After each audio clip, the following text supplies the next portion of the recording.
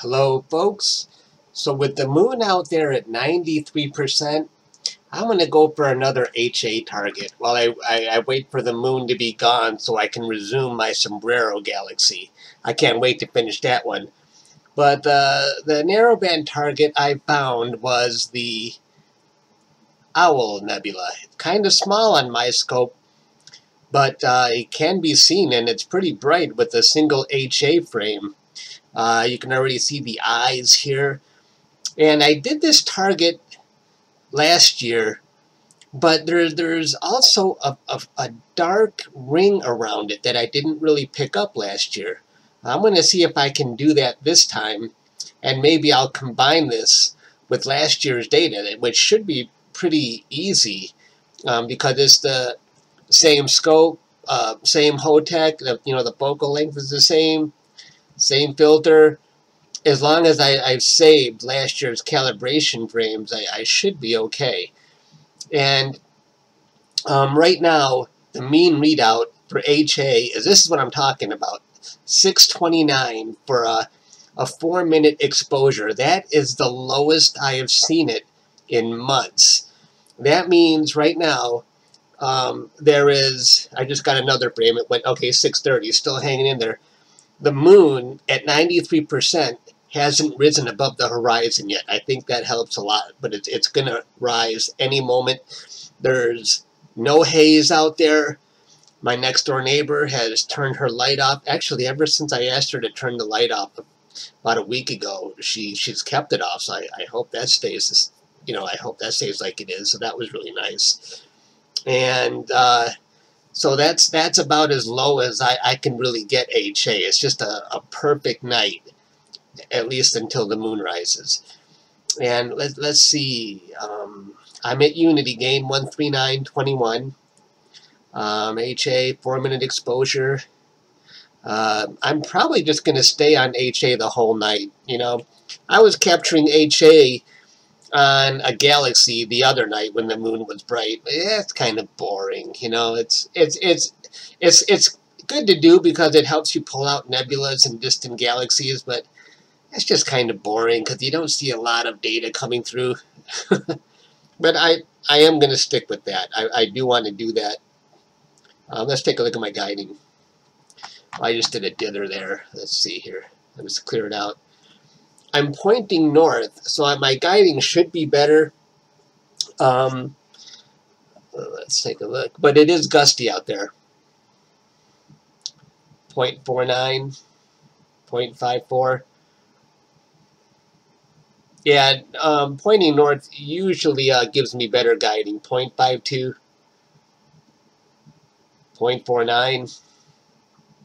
Yeah, if it stays in there, I'll be happy.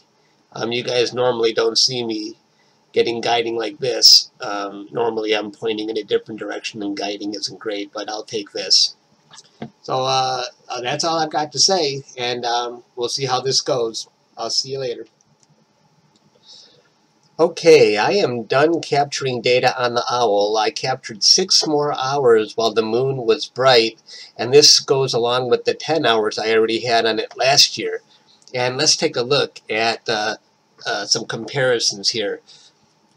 So this is 5 hours of data I captured in HA on the owl last year, and after I added 4 more hours to it for a total of 9 hours between this year and last year, this is what it looks like. And it's not a total fair comparison because I've already run a DBE and histogram on the left here, where this is just a stack and no other processing. And one more thing about the one on the left is I drizzled it.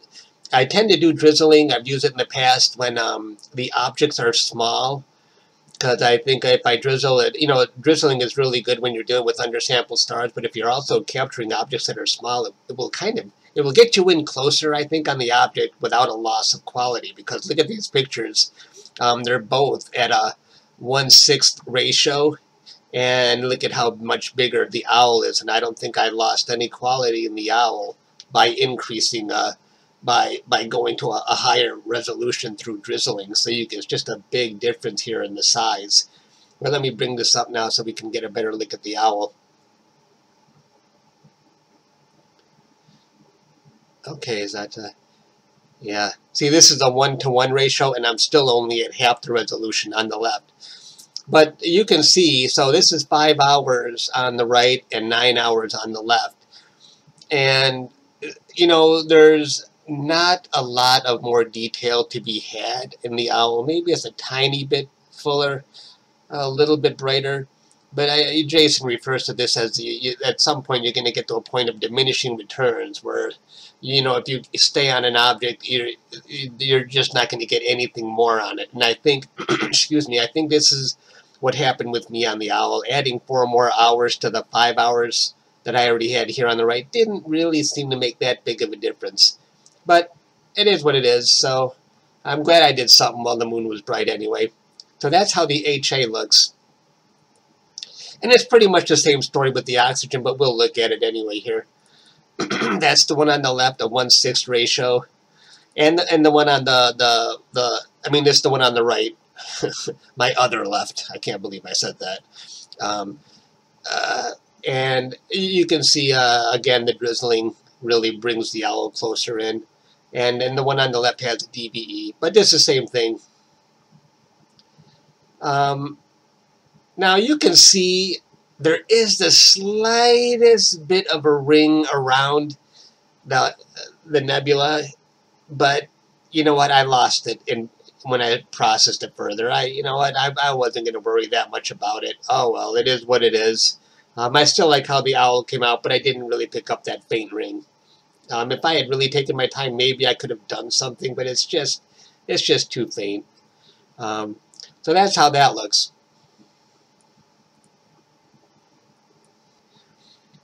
Now, if you saw me when I made that Medusa video, when I combined the data, I was surprised that the combined came out exactly what I had expected. But that's almost never the case. It's usually the combined is going to look something like that.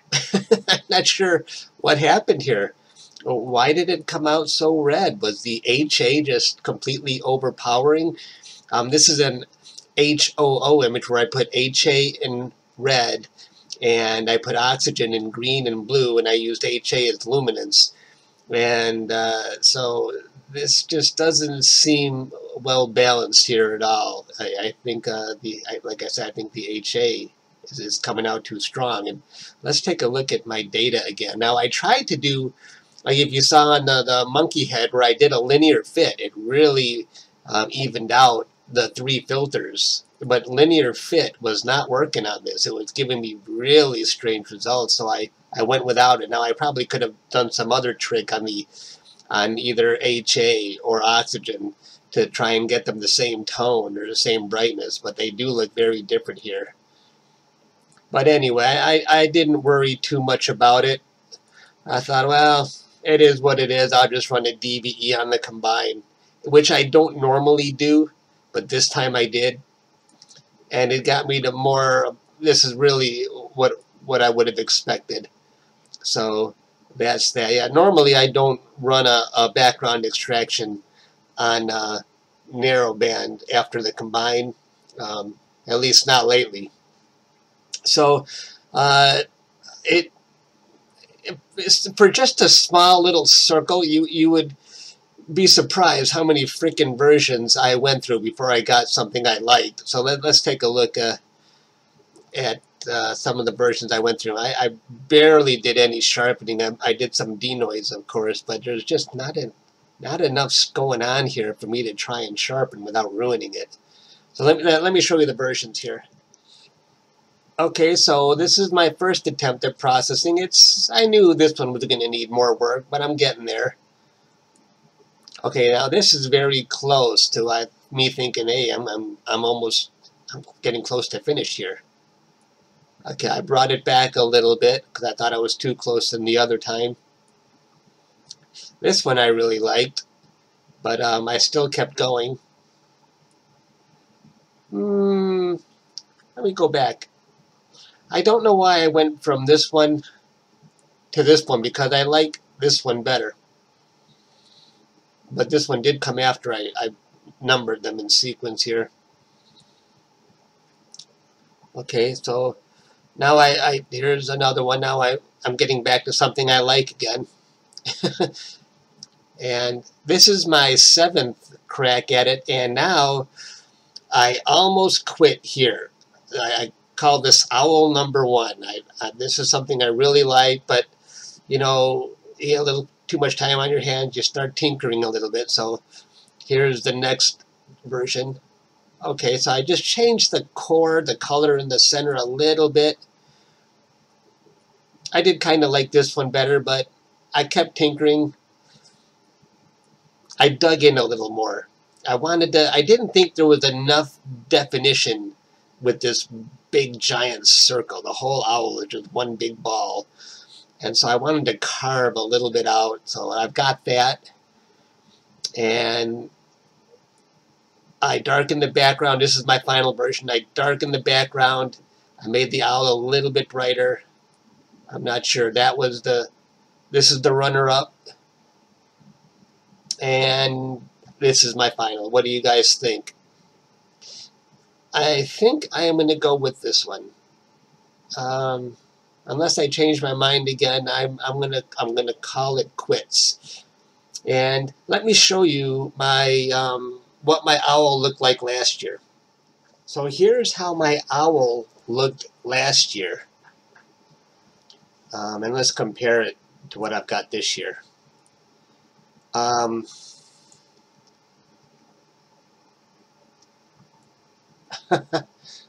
What do you guys think? I kind of like the new one, but I don't think it's really a result of just more data. I think maybe it's a result that I can just process it a little bit better now. Or maybe some of you guys actually like the one on the right. I never seem to be able to predict what you guys prefer. The eyes are more defined here. Maybe I gouged them out a little bit more here in my processing. I know you guys are going to nod. You can say, well, I kind of like the one on the right, the older one. That happens to me every time, but that's okay. You know, everyone's got their opinion. And this star, I called it a pulsating variable star. I don't really know if that's true. I thought I read somewhere that it's a variable star, and that's why I was getting these spikes. I even sent this picture to NASA APOD with this title, Owl Nebula and Pulsating Variable Star. I wanted to see if they would react to it. And they did. And they kind of just said, that's probably has nothing to do with the star. It's probably an obstruction or something, or a glare causing that. Like, oh, really? Oh, well, but you know what? They responded. I got the NASA APOD guys to respond. How do you like that? So, and let me show you while I'm here one more thing. Or two more things. There was a rare solar... Hey, there's Doug. He just posted something in Facebook. I hate these messages. I gotta turn them off. I'm gonna tell him he's gonna be in my latest video now. But there was a solar storm going on over the weekend, and it even caused northern lights to be... At least they were supposed to be visible in Canada and the U.S. And it's because of this solar storm that was going on, and I finally caught something interesting with my new AR scope, my AR-102 scope. So that's really the first kind of cool image I captured with it. So I was happy to see that.